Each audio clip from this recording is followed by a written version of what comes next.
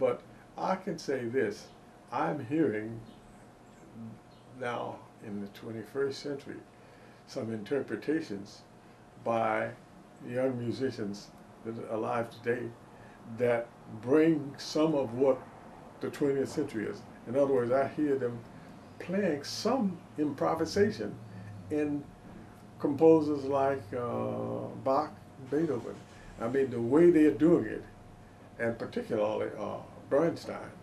I said, wait a minute, Bernstein didn't do it that way. In other words, they're mixing up the young people. Some of the young people that you're talking about maybe haven't worked.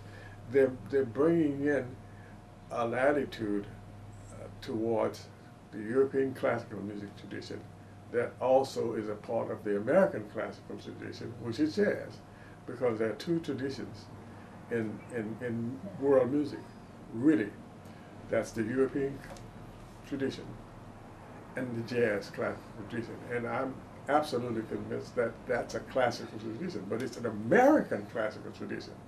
Anywhere I've been to 20 some odd countries, every one of the countries has jazz, and every one of them has American classical, European classical tradition. So those are the two that are found. It doesn't mean that you don't have Indian music, you don't have the other, but the two most influential musics in the world are the European classical tradition and the American classical tradition. I'm glad I thought of that. I think it's that's true. the way it is. It is absolutely true. Everything sort of derives from one of those two, or a That's combination. Right. Oh, combination, absolutely. And so I'm saying then that means the interpretation, because you have young people now who play both of the musics very well. And Yo-Yo Ma, for instance, doesn't play jazz in the same way, but he has the freedom of mixture of cultures is what I'm talking about.